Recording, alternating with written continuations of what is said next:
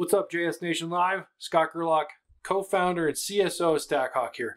Thanks for taking time to check out what StackHawk has to offer.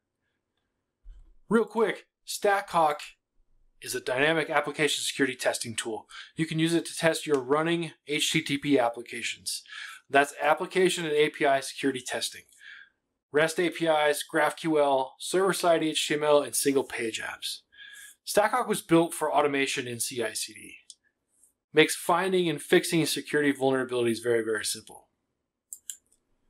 A little bit of how it works. First of all, it scans your application. And by scans your application, we mean it runs anywhere. You can run it on your local host while you're writing code, testing your application. Back that up in CI/CD. Test your application there before you push it to prod. And then again, if you want to, you can run it in prod.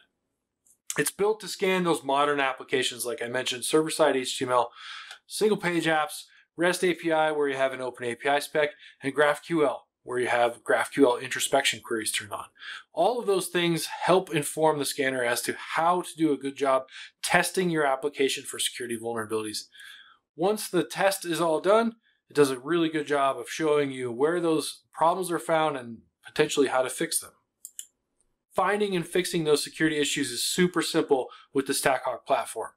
The StackHawk platform presents you with the criticality of an issue, the issue type, the path, and the request response pair that actually generated the issue. The other thing that's really awesome about the StackHawk platform is there's a curl recreation of that finding. So there's a curl command that you can copy and paste and run the same attack that the scanner did against your application to be able to put your application in debug mode, step through that code, and quickly find where you may have made a mistake.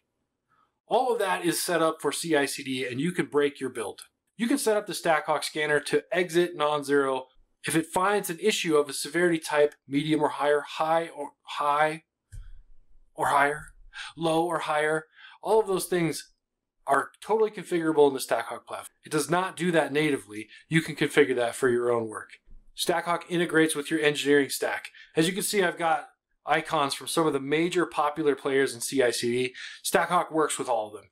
It's because it's Docker based. If your CI/CD system can run Docker, it can run StackHawk. Let's jump into a quick demo to see how StackHawk works. Here you can see I've got my vulnerable Django application. This is just a basic Django application, so server-side HTML, and I'm testing it with my StackHawk scanner. The way that looks is I've got a simple Docker command, docker run StackHawk hawkscan. I pointed out the configuration file, which we're going to take a look at next, and what happens is the DAST scanner crawls your application looking for interesting things to test and then tests it. Once that's done, you get a simple summary of what's happening, what StackHawk found. So here you can see I've got a cross-site scripting issue, a SQL injection issue, and some lower issues. We'll focus on those highs for today. At the very bottom of this, I've got a link back to the StackHawk platform. This is exactly the same output you'd get in CI/CD, so if you chose to break build in CI/CD, you'd have a link to be able to go triage these issues. That StackHawk configuration file we were just talking about is as simple as this. We believe in configuration as code, so DevOps principles. So this particular configuration file lives with the code that it's testing. Is checked into Git. You have Git history on who's changing what and when. Now, importantly here, the things that you need to make StackHawk work are these fields right here. You've got to tell it the application ID, which is something we get out of the platform. You've got to tell it where to find that running host. So in this case, my Django app is running on localhost port 8020. And what environment am I in? That's it. That's all you need to make a scan work. Obviously, there's more that you can do to configure this file and make the scanner work better with your applications. Things like authentication, paths to ignore where you don't want it to test, where to find the REST API, open API spec, or the GraphQL introspection, etc. But in this case, we're working with a server-side application. Let's jump over to the platform. Here you can see the output of the scan that we just ran. So you can see my cross-site scripting issue that we found, the SQL injection issue that we found.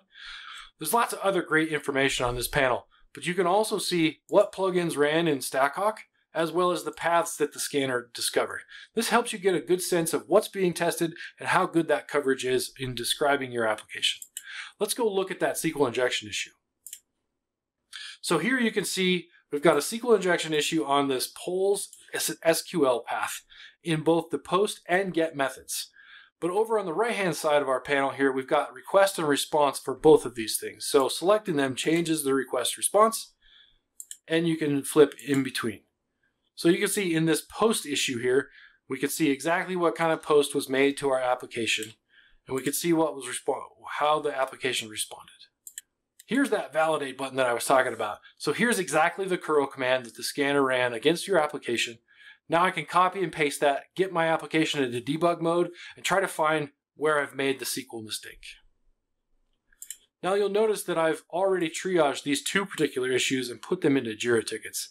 We have a native Jira Cloud integration to be able to push information out to Jira Cloud, and you can see this is exactly what it looks like. So when I push this, if I can't work on it today as a developer, or I need to get it prioritized by our product team, I can push this out there as a ticket, get it prioritized. But the really important thing is, once this ticket comes back around and we find out that we need to work on it, it has a link that takes you right back to this triage screen, so you can get into the context of what I need to look at and how to fix it very, very quickly.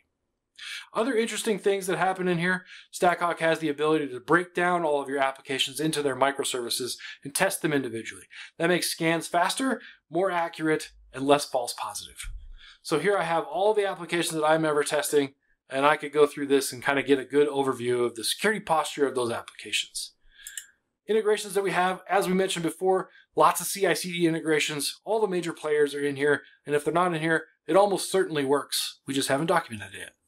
I've also got that Slack notification turned on in my account so that I get notifications of when scans start, when scans stop, and the summary of those scan findings. And then again, that Jira Cloud integration. If you want to check out StackHawk and see how it can help improve the quality of software that you're putting out there, reduce the amount of security bugs that you're publishing to the internet, you can always hook up a free StackHawk account and check it out for an application. I hope you have a great time at JSNation. Thanks for checking out StackHawk.